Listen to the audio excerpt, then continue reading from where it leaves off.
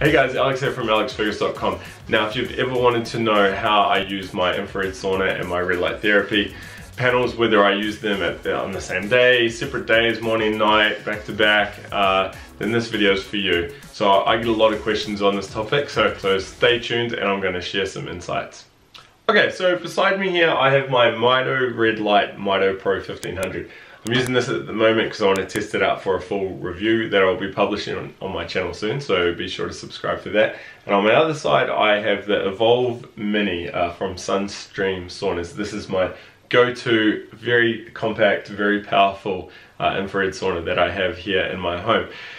Now, if you are one of the many that have sent through emails asking me, can you use them back to back? Can you use one before the other and vice versa? How long should I be using a sauna or red light therapy? Then unfortunately I don't have any gold standard answer. The reason behind that is the science is so vague. There's articles coming out showing that a certain time period for this treatment, but then something completely opposite to that for another treatment. And the problem with a lot of those papers, for instance, is they're looking at spot targeted treatment, not full body. You've got variables such as power intensity, irradiance. So all these panels, for instance, have different power levels. So the Mito Red might be more powerful than a competitor's product, or the other way around. Then you've got things such as treatment area, how big is the panel, beam angle and the LEDs, how close you are to the panel, whether you have two of them side by side, whether you're doing this front and back or just one face. There's so many variables, right? So there's no hard and fast rule as in 10 minutes with this panel at this distance. Even though a lot of the manufacturers will say that, you know, on the box, use it for X period, and I know some companies even have apps where you can put in, you know, your dosage times and your distance and all that. But in all honesty, I think it's too messy. There's no hard and fast rule. The main thing with red light therapy is just to experiment. Just use it a couple times a week and see how you feel. For me personally, when in my pre-dad days before I was a parent, I was doing it probably about 5 times a week, anything from 10 minutes to 20 minutes. And I would typically have 2 or 3 of these panels, one on a wall or on the back of the door here, and then another one on the side. So I'd have two faces, you know, my front face and my side, then I'll turn around and do the same on the other side. I was doing that about 5 times a week, Monday through to Friday. In hindsight, it was probably a little bit too much. Now that I don't have as much free time and my routines are quite disrupted, being a parent, that I'm only doing it maybe about 3 times a week. And it's anything from, and when I say 3 times, I mean 3 body sessions a week, and I'll get to what I mean about that soon. And it's anything from 2 sessions a week right up to maybe 4 at max.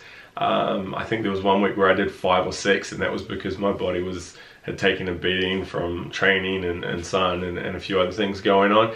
So typically now it's a couple times a week, and it's anything from, yeah, sometimes it's only 5 minutes because that's all I get. But if I can, I will do a full 20-minute session. And again, my setup, not this current setup right here, but the regular setup I use, I have a couple of panels in front of me and a couple on the side. And again, that's where I'm doing rotating around. And I'll do about 10-15 minutes in that setup, sometimes 20 minutes. So that's what I typically do, and I still get the benefits. I still see the benefits.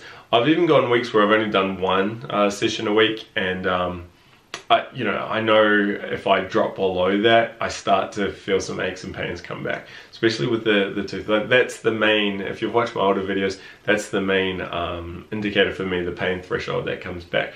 So the red light therapy, I'm doing a couple times a week, usually in the evening. I used to do in the morning, but mornings are crazy these days with my little boy, so it's usually in the evening. It hasn't impacted my sleep. I know some people it impacts their sleep. And it's whatever I can do, 5 minutes to 20 minutes. And that's what works for me. If you want a structured plan, then you might say Monday, Wednesday, Friday, and the weekend if you've done something physically demanding, and you might do 10, 15, 20 minutes. Again, it depends though on what panel you have. If you have something like this, the Mito Pro 1500, quite a powerful unit, quite large, a lot of LEDs, you're getting a big treatment area. If you can only afford a little unit, then you might want to do 20, 30 minutes. I did mention as well that we're talking about red light therapy, I'm talking about the full body panel setups. I do have a lot of handheld units now. I've got one here in front of me. I've just finished reviewing a lot of these and doing a big comparison, so be sure to subscribe for those videos. So I'll use those to treat certain areas, like if I've slipped over on the farm and sprained my wrist, I'll be smashing a session on there, sometimes 2-3 times a day, just 5-minute sessions. So again, it really does vary. There is no right or wrong, even though people say there is. I do worry that you can overdo it, just like anything in life or in health. That's why I am doing a little bit less. As for the sauna, now I love the sauna. I mean, yes, there's the health benefits, but there's also just that, like, end of the day, like, sit in a box and sweat for 20-30 minutes, have a cold shower, and you feel $1 million. Like, there's something about that as well. I do saunas less than I do red light therapy, and that's just simply because the time involved, like, you really need, well, I need about 25 minutes at least in one of these saunas to get a real good sweat and a real good stress effect. And then you've got the cleanup and all that as well. So you've got the shower afterwards, takes you 20 minutes to cool down from the sauna. You know, so it's like a 40-minute block, even up to an hour block. Whereas red light therapy, you can just turn it on, away you go, and 5 minutes later you've had a good therapeutic dose, so to speak. So sometimes with the saunas, I'm doing 3 or 4 a week. Sometimes I might be 1 or 2 weeks before I can do a sauna session. And again, it's just life. But if I averaged it out, I'd be doing, say, 3 of these a week, big body sessions, and maybe 1 or 2 of these a week. Let's talk about what the science shows, and then I'll talk about what I do. So one thing I know for certain, you don't want the red light therapy inside the sauna or shining through the glass, for instance. I have covered that in some other content. I think it was my buyer's guide, or maybe it was an article on my website. We'll put some links below so you can check that out. If you have moisture on the body, such as sweat or water, the red light therapy isn't going to be as effective because it's got to penetrate that light. So that's one reason, excuse me, you don't want to use them together. The second reason is the heat component. If the body is quite heated, then red light therapy may not be as effective. In fact, it may be the opposite, like it may actually do more damage. I do know that there are some thoughts out there with some scientific backing that some near-infrared wavelengths and mid-infrared wavelengths combined with heat exposure can in fact be damaging. So that's why I like the Sunstream saunas, because they only use far infrared light, whereas red light therapy, the panels that I'm referring to here, use near-infrared light in them as well, the 850 nanometers. But again, it's very messy to compare red light therapy units and some of the science coming out, because the wavelengths is so different. Like near infrared is quite a wide range. But anyway, because of that though, I just don't combine the two. It's just easier to have them separated. There's also the safety issue, like having electronics near, you know, sweat and you're drinking water and whatnot. So what do? Well, typically there's 3 different methods that I use. Method number 1 is I'm just doing red light. Maybe it's late in the day, or I don't have time for the sauna, or I don't feel like a sauna. Or just do a red light session. That's it. Method 2 is the opposite, where I'm just doing infrared sauna. Maybe I've done a couple rounds of red light therapy and I just want to have a sauna. Okay, simple. Method 3, I actually combine the both in the one treatment protocol. Now I was just saying you shouldn't do this, but let me explain. When you come in and turn on a sauna, it'll typically, infrared sauna, it'll take anything from 10 minutes through to 30-40 minutes for some of the larger saunas. The reason why I go to this Evolve Mini all the time is because it only takes about 10-15 minutes to get up to a really hot temperature, which is great. And you can check out my full review on this sauna. I'll put some links below. So what I do is I come in, I'll turn on the sauna, and I'll be all ready for my session. I have my water and my book and whatnot. I'll turn that on, and now while that's heating up, I will come and turn my red light panel on.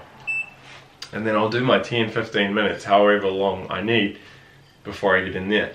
The reason is I do this before I've got sweat on me, before the body temperature is raised, and this does also act as a nice little primer. You are getting a little bit of a heat effect from the red light panel. Of course, it's nothing like the sauna, which I'll go into there. So that's how I sometimes do it. Not all the time, but that's how I'll sometimes do it. So for instance, if I am doing the dishes and I come and turn the sauna on and I got to go finish the dishes, I won't have time to do this. I'll come straight into the sauna. But then like the next day or the next morning, I might do my red light therapy session.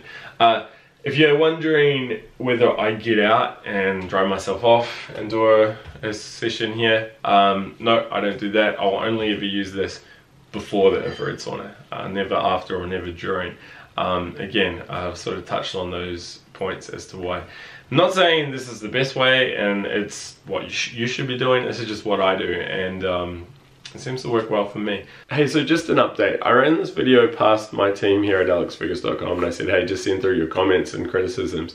And I got some really interesting feedback, and I wanted to, I've taken it on board and I wanted to share that with you guys before this video went out to the world. So the first thing was in regards to red light and near infrared light penetration on the body on a sweaty skin surface. So for instance, I said I don't use my red light therapy panels when I'm in my near infrared sauna because of the sweat, and the light isn't going to be absorbed that well on the body or penetrate the body, for instance. But I was showing some data to suggest the opposite of that, and it was data looking at near infrared light and even visible light penetration in salt water, you know. So obviously it's water, but it's water that's got minerals in it as well. And sure, it wasn't 100%, but it was still, the levels were still very, very high, and that was going down quite a depth. Now, sweat on the skin, it's not necessarily everywhere, it might just be patches, and of course it might only be 1 or 2 millimeters thick. So that was quite interesting, and I know some other people have always said that, hey, no, that's something you don't need to worry about, and you could use it in the sauna. I know people have even talked about using red light therapies on the outside of a shower. I know there's a whole issue there with electrical issues and safety and whatnot. But anyway, so that was something that I did want to say to you guys. What does that change? I mean, it means that yes, you could have this on the glass panel of a sauna and use your red light therapy while you're sitting in there. You could even sit it inside. Again, be careful with electrical issues and whatnot. And you should be getting a benefit. Are there other biological contradictions? Perhaps. I don't know. At this point, I don't know. But that's the first thing. The second thing I wanted to talk about is with my sauna choice, how typically I go with more of the far infrared, and I stay away from the mid and even near infrared saunas, because I'm getting my near infrared, or some near infrared, from my red light therapy panel. Sorry, it's just out of screen here, out of view, but I've got my panel hanging up on this door. And I said, you know, there have been some safety issues with exposure to some near infrared rays. It turns out a lot of the downsides of that, the safety issues, are due to high levels of near infrared and for prolonged time. So maybe it's not as big of an issue as I expected. Still though, I kind of like using my far infrared sauna for the far infrared light and the sweat effect and the heat, and then keeping the near infrared at certain wavelengths in the panels. That's just me. So I guess if you're left sitting there thinking, all right, well, what does this mean? What should I change? Well, I mean, for me, what am I going to do differently? Probably nothing. Maybe in the bigger saunas, I might look at putting a red light therapy panel on the outside of the glass, or even sitting it inside, but that means I got to wire it in, and I'm also a little bit nervous about, you know, moisture in the panels and electricity and all that. So I probably will keep my routine exactly the same. I will turn my sauna on while that's heating up, do red light therapy. Otherwise, some days I do red light therapy, some days I do sauna, and just try not to overcomplicate it. But if you're wondering what you can do, I mean, hey, it's entirely up to you. Like, the science is never settled, okay? And you're gonna find one thing that says this, and then another thing that will show the opposite, and it can get a little bit messy. So at the end of the day, be a biohacker and experiment, test, see how you feel. Maybe you do red light therapy in the morning for a week and your sauna's in the evening. Use your biostrap, your Aura, any other wearable you're using. See what happens to your HRV and sleep. See how you feel. See how those aches and pains are. See how your gym performance is. And then once you've got that data, try something different. Combine the two. Put the infrared on the glass door or inside. And do them at the same time, and again, see what happens. I mean, that's the beauty of experimentation.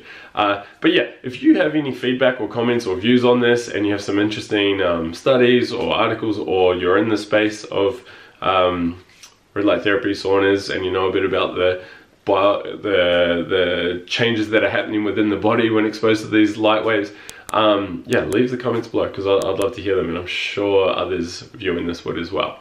Alright guys, so I just wanted to add that on. So sorry if I have confused you, but I wanted to put it out there before I posted that other video.